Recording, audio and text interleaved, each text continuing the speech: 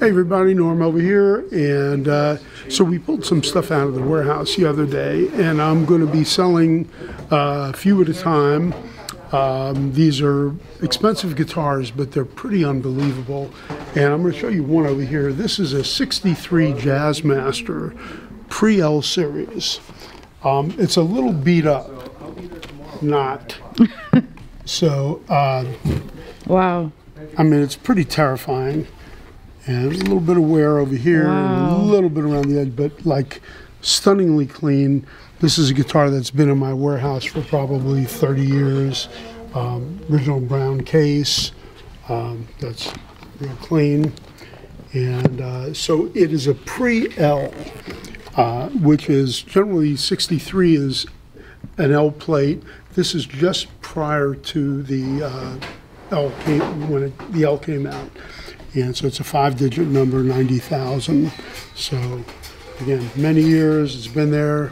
It's time for somebody to get this guitar and love it. What's the next one, Norm?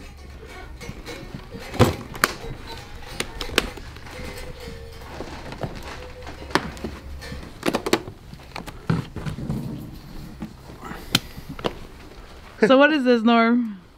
Okay, so this is a Fender Jaguar, but exceptionally nice. This is a white case, which is not the original case. It actually probably came with the black case, although sometimes people went into a music store, bought the guitar, and whatever the original case was that they had hanging around might have been put with. This is the way I got it, but it's a candy apple red Jag. Wow. Again, kind of messed up condition with original hang tags, dot neck, with binding. Matching headstock? Wow. Matching headstock, the F tuners, 66. And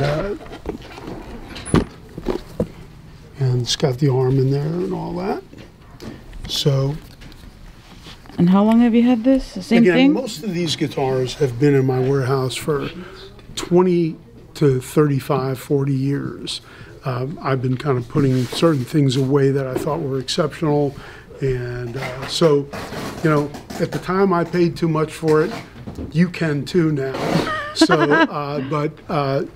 you know, again, if you want one and it's one of the best ones you'll ever see, this is it.